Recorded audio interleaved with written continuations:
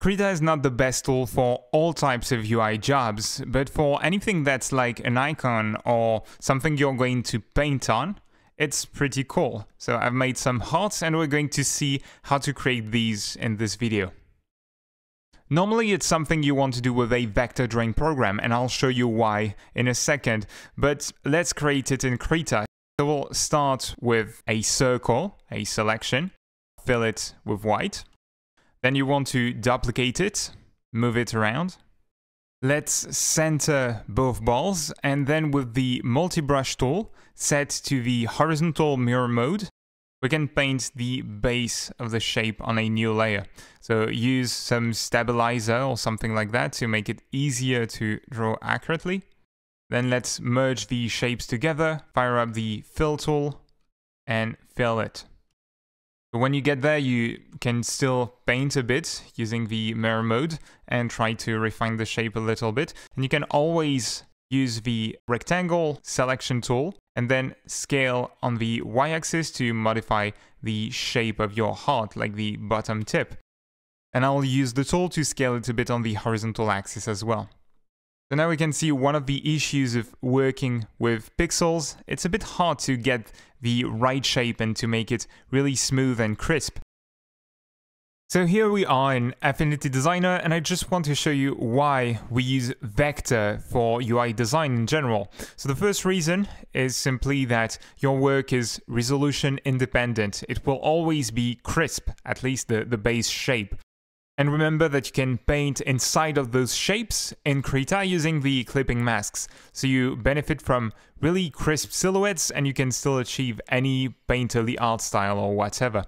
And the second reason is that you can easily instantiate vector shapes. So here I've got half a heart that's duplicated in my scene, and Affinity Designer keeps these so-called symbols in sync. So I can change half of the shape and the changes get synced on all my duplicates. Last but not least, the good thing with vector tools is that you can quickly change their colors and add strokes to create some outline, which is quite handy as well.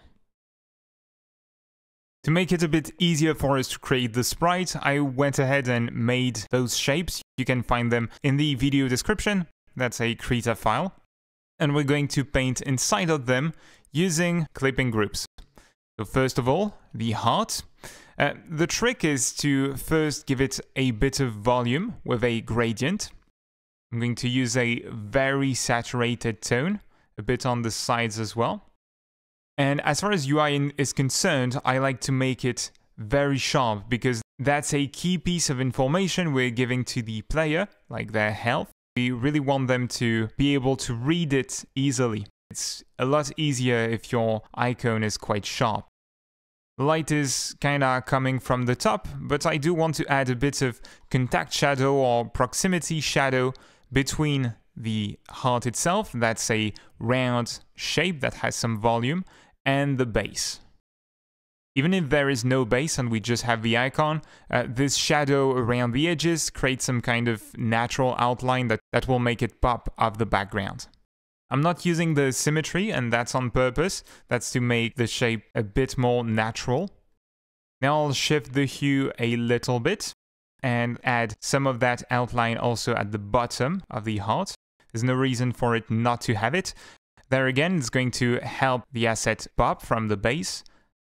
I want to add a bit of shadow inside of the shadow area with the gradient tool to give it some variation.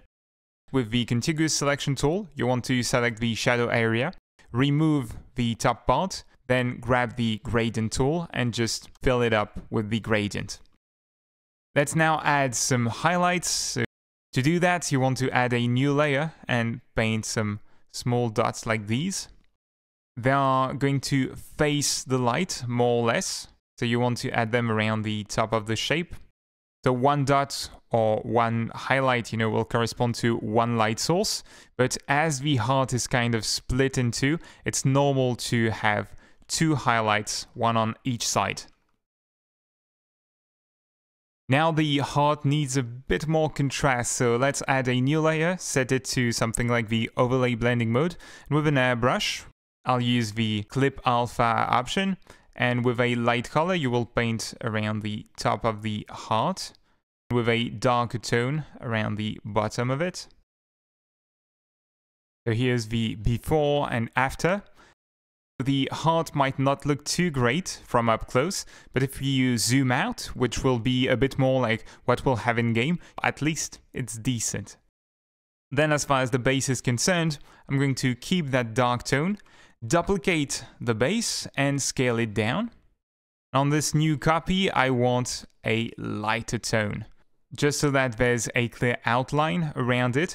Now let's add some kind of drop shadow from the heart, and to do that, we'll create a clipping group with the mask, and I'll just draw the shape of the shadow itself. I'm using the dark color from the base, and let's isolate it, and you just have to connect the sides like that, very sloppily, it's not a problem, and then you can fill inside of it.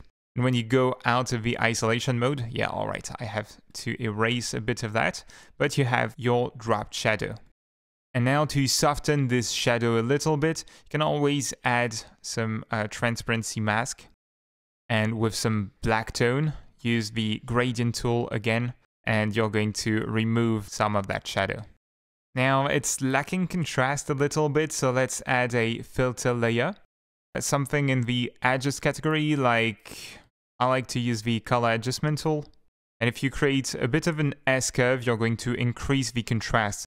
This S-curves means lower the value of the dark tones and increase the value of the top tones. It's going to increase the saturation as well. And there we've got a base. If I zoom out, you can see it's decent. It's not extraordinary, but it's decent. I have little time today, so that's it for this tutorial. Thank you kindly for watching. See you in the next one.